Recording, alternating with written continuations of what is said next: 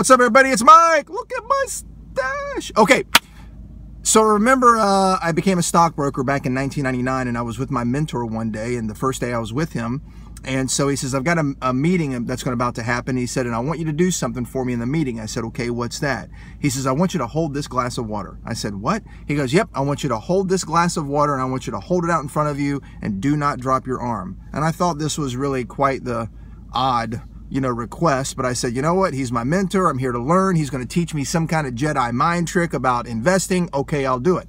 So I hold the glass straight out in front of me, and it was just a small glass. It wasn't a big glass of water, but it was kind of maybe 8 ounces.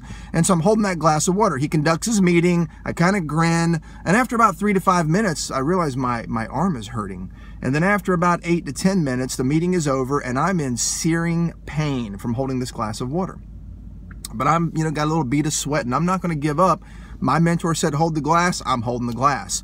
So the appointment ends, the person leaves, he closes the door, he walks over to me, he says, Mike, I got to ask you a question. He said, how much do you think that glass of water weighs? I said, right now, a ton. This thing weighs a ton. He kind of laughed. He said, okay, you can go ahead and put the glass of water down. So I put it down on the desk. I'm rubbing my shoulder. I'm thinking, good grief. He said, no, honestly, how much did that glass of water weigh? And I said, I don't know, 8 ounces, whatever, but good God, it felt like it weighed a ton. He said, see, the glass represents your stresses, and it represents life, it represents anger, it represents all these things that you shouldn't hang on to. And I said, what? I'm expecting to learn something about investing. He said, look, before I teach you about investing, you need to learn how to handle stress. See, that glass represents stress, and the weight is irrelevant. What matters is how long you hold it.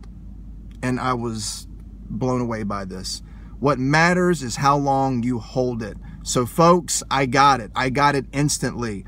If you hold on to stress for just, 15, 20 minutes, you'll be all right. Hold on to it for a day. Hold on to it as you go to bed at nighttime. It starts to feel some pain. You hold on to stress for a week or longer, you become paralyzed. You become incapable of making proper decisions because you're so stressed, angry, tore up, paralyzed. You get what I'm coming from?